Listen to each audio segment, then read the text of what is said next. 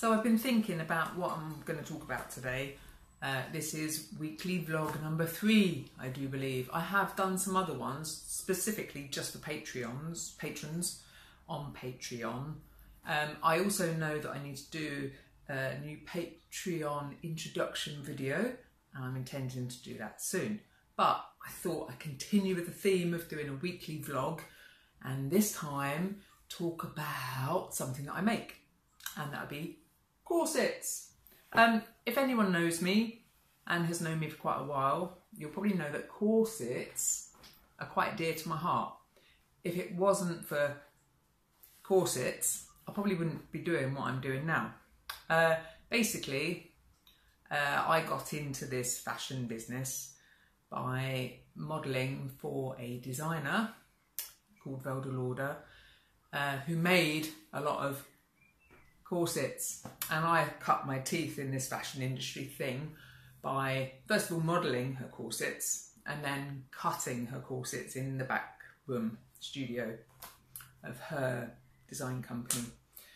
So I'd never done anything to do with clothes before, not commercially anyway, so I was plucked out of the modelling scene and plonked straight in to the deep end, which is quite often what I do with my interns, although they're normally fashion interns, so they've had fashion experience.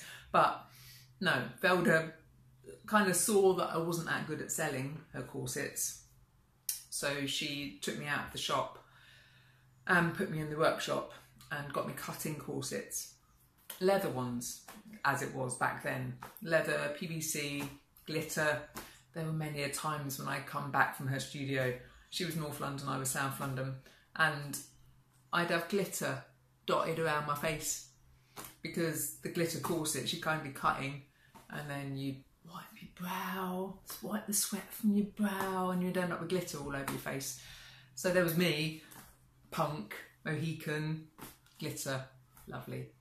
So yeah, digressing, that's what I used to do. And when Velda was still around, people would sometimes come up to me and say, "Oh, I really like this skirt, do you do corsets to go with it?" And I'd always send them down to Velda's because I knew that her corsets were brilliant, because I used to make them. I used to cut them anyway. They were normally sewn by Elaine, who's also my seamstress. So yeah, I'd send people wearing my stuff down to Velda. Velda would send people wearing her stuff up to me. And we kind of had this lovely symbiotic thing where it was cooperative rather than competitive. And I'd never thought about making corsets for Jed Phoenix of London.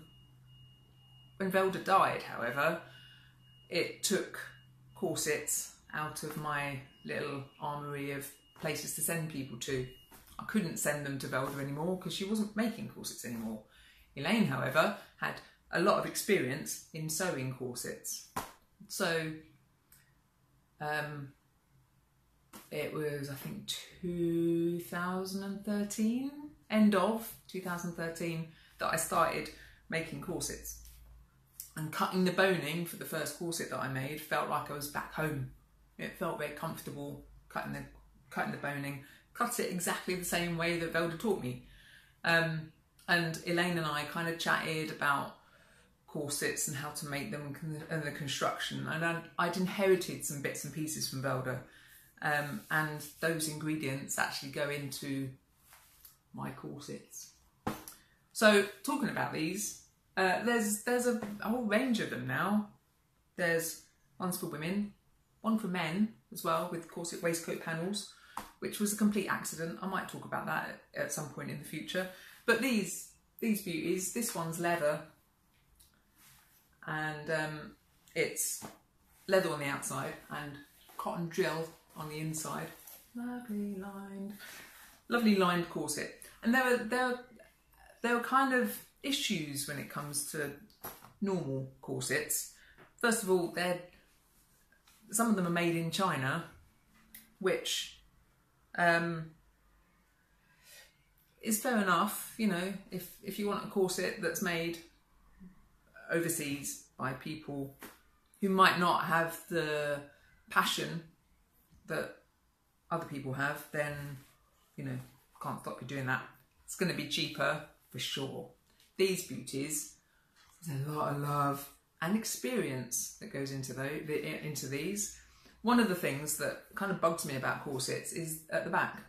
There's a lot of strain on the back of a corset. It's holding you in. It's holding your organs in, it's holding your muscles in, it's holding skin in. And eyelets at the back of corsets have a habit of migrating slightly. So we don't put eyelets in corsets, not these ones anyway. We put D-rings in, and you've got a line stitching here, line stitching there, line stitching here, and another line stitching here. So the chances of that coming out is pretty small. Another thing that we do with our corsets is we put something in the front panel and the back panel and also the modesty panel to make it stiffer. And we just feel that this adds a lot more stability to the construction of the corset. Corsets are kind of engineering, really. That's what Velda taught me, was that she didn't really see herself as a fashion designer, more of an engineer when it came to, you know, structured things like corsets. I'm really passionate about these beauties. I think they're ace. Me and Elaine, between us, have about 35 years of experience when it comes to making corsets, and I think it shows. It's reflected in the price, obviously. These are £275. They're still boned. They're fully lined. They're probably going to outlast the nuclear attack. They are sturdy, beautiful, smell pretty nice as well. And yeah, everyone that's worn them, everyone that's worn one has said how comfortable they are, because they are designed mainly to go around the waist as opposed to crushing the ribs. They're also cut here so that they generally sit, you know, quite nicely. The bit that pulls in is around the waist. You can generally pull in 4 inches. The more muscly your midriff is, the less you're going to pull in. That's something that I've noticed over the years. And yeah, the governess corset is available in either leather or drill with pinstripe frontage. And the fabric ones are a little bit cheaper. They're $225, not $275 like the leather ones. And if you've never worn a corset before, if you're male, then the corset with the waistcoat panels will just increase that ability to look like that. Wide shoulders, narrow waist. For a woman, curvy, like an hourglass, really sexy. So that's my little chat about corsets. I might do other chats like this about other products.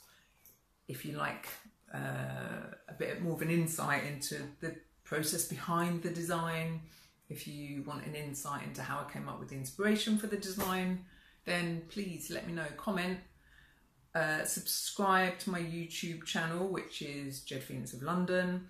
Also become a patron on the Jed Phoenix Patreon page. That'd be patreon.com/Jed Phoenix. There'll be a whole host of rewards that you can get, even if you just give me if you give me just $1 a month.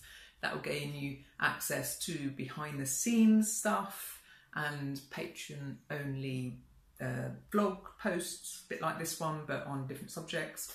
And yeah, a whole load of extra special rewards and the knowledge that you know that you're supporting British made stuff.